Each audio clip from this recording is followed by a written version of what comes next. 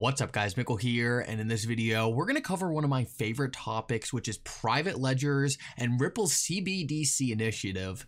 There is a lot of people saying that XRP won't be used at all in Ripple's CBDCs, and they are using completely different technology outside the XRP ledger.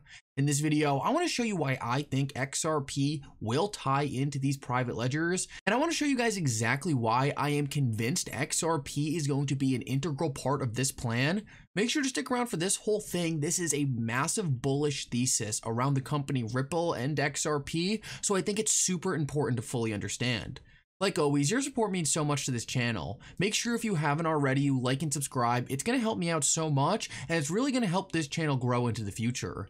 Also, if you ever need a good place to buy some XRP or the Flare token, make sure to check out my favorite exchange I'll pull down in the description of this video. With that said though, let's jump right into it, and I hope you guys enjoy the content. So I want to start this video off and just give a quick shout out to XRP Crow on Twitter. He actually creates a community XRP poster every single year, and it looks like this year I actually made it for the XRP YouTubers. I thought this was super cool. I have seen this poster go around the XRP community every year for the past 4 years, so it's really cool just to see myself on it. It's kind of a weird feeling for me, especially because a lot of these YouTubers I actually learned about XRP from, so it's super cool to see myself next to them. Definitely go follow XRP Crow on Twitter and all these other YouTubers. They really are incredible, and I think you kind of get a different perspective from everyone out there. It's a really cool community. It's so cool to be part of all these other influencers. All these people taught me so much and really taught me a lot about cryptocurrency.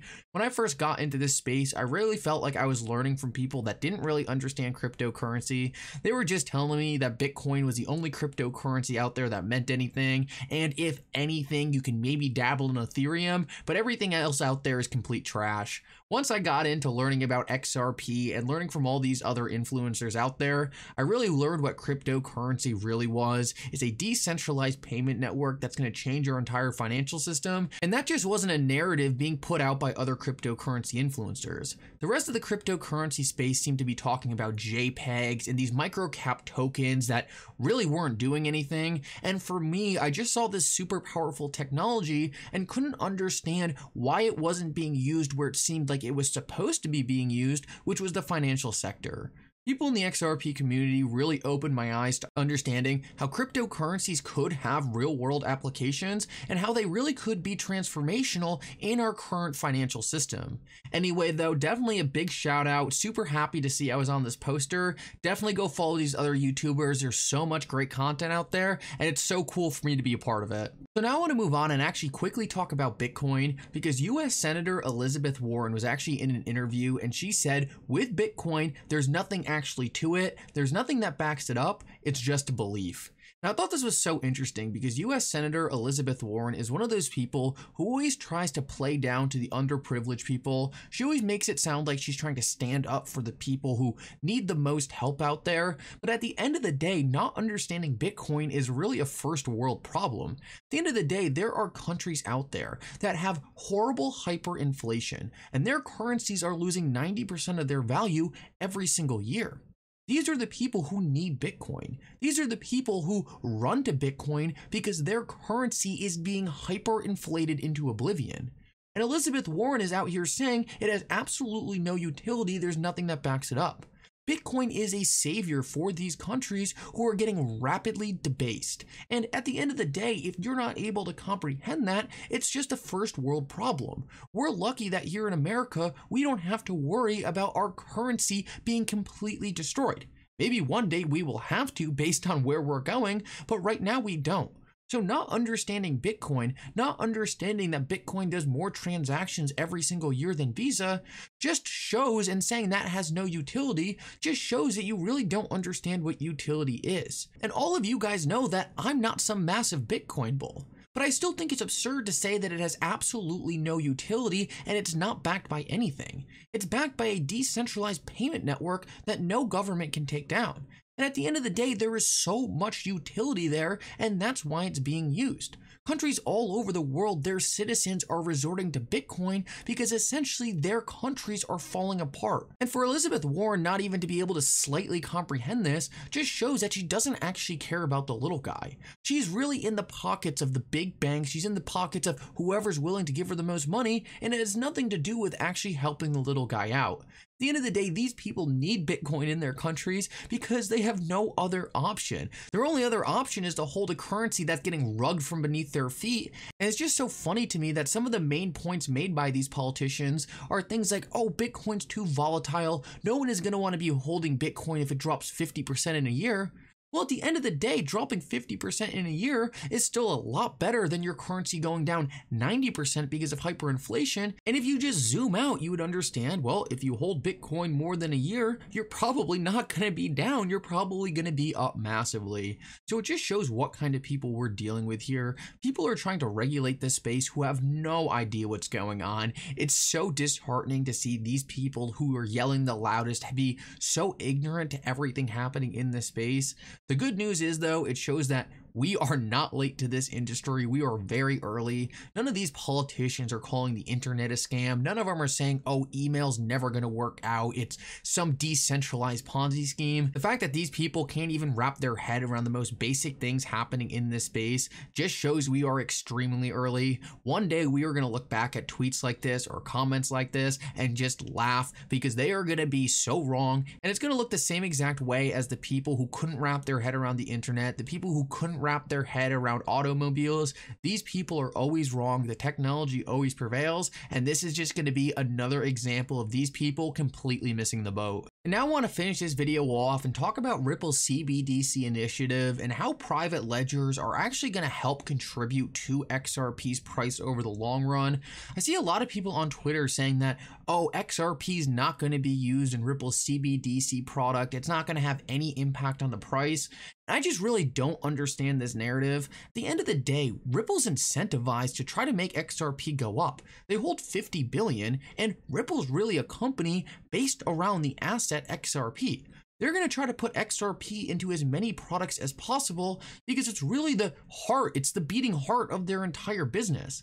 I tweeted out earlier today, people said Ripple wasn't using XRP when they first started ramping their cross-border payment solution. Turns out XRP was always an integral part of the plan.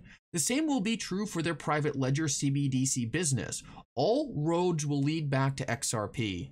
For those of you who weren't around earlier, when Ripple first launched their cross-border payment solution, they weren't using XRP in the ODL format. It was just a messaging layer, and companies had the option to use XRP. Well, instantly, people started jumping into the FUD. They said, oh, Ripple's never going to use XRP. They just have that option to try to make it seem like people are using XRP. There's no reason to use it. This project is completely independent of XRP.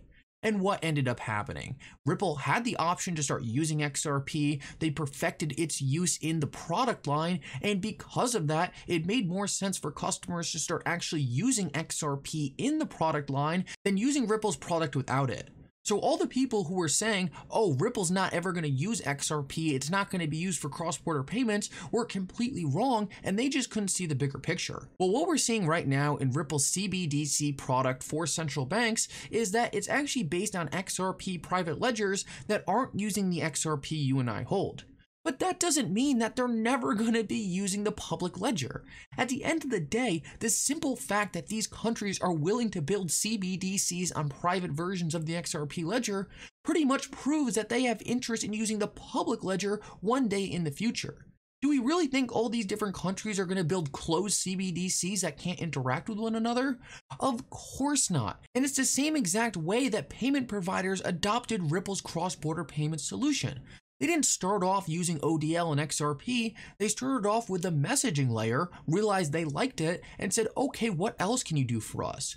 XRP is a critical part of Ripple's long-term plan, and just doesn't make sense to me that Ripple wouldn't one day have products in this CBDC platform involving XRP.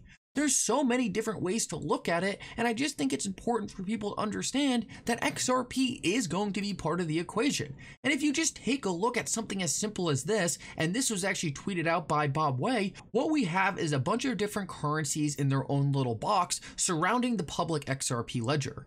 Well, you can think of each one of these different boxes around the XRP ledger as a private ledger. It's not using XRP, but if they want to link up to each other, they're going to have to use the public ledger.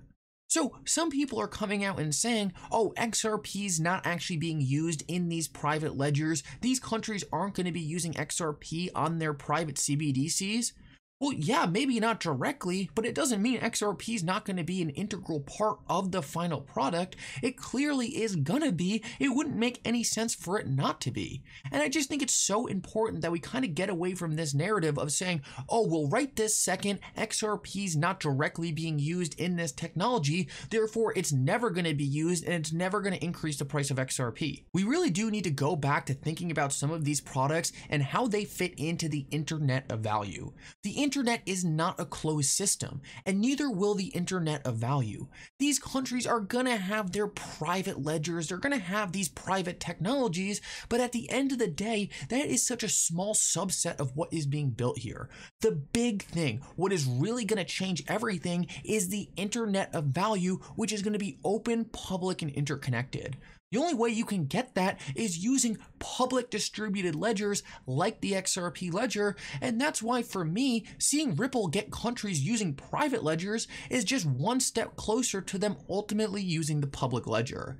These are really important things to understand, and just so you guys know, we're actually already moving towards this transition. It looks like in the next couple weeks, Ripple's going to be launching their side chains to the XRP ledger, and that's going to make it so different countries, different central banks can actually build on ledgers adjacent to the XRP ledger, directly use the public ledger and XRP on their private ledger, and that is almost the perfect mix of having a private ledger and having access to the public ledger. You can slowly see how Ripple is trying to build this new ecosystem of sending payments, this new financial system of interconnectedness, and some countries are going to want a private version of what's going on, but be able to link up to the public version.